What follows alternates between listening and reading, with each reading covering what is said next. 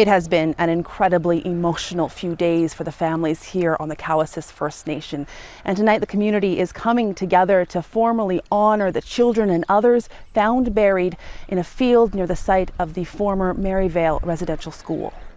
Eagleclaw Bunnie Thom didn't attend residential school himself, but many members of his family did. My father attended Marieval Residential School. My cookum, my mushum, my little sister also attended Marieval Residential School. The trauma experienced by each person was felt acutely throughout the family, a legacy of pain that has lasted long after the school closed. The ones who attended residential school brought it with them throughout the rest of their life. And they're still working on it. And in many cases, they're still there to this day.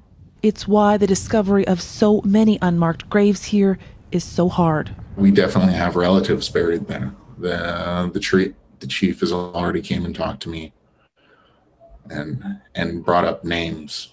These are our kids. Kids we never got to bring home, you know? The graves of those children now marked by hundreds of small orange flags.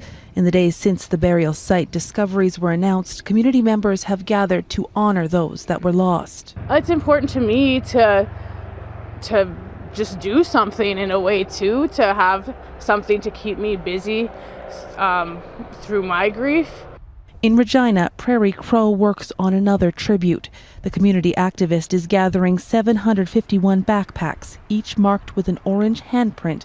She plans to display at the Saskatchewan legislature on Canada Day. I think Canada Day this year needs to be a day of grieving, a collective day of mourning and grieving. For the people of the Cowessess First Nation, the grief will last long after July 1st, as they collectively mourn so many lives.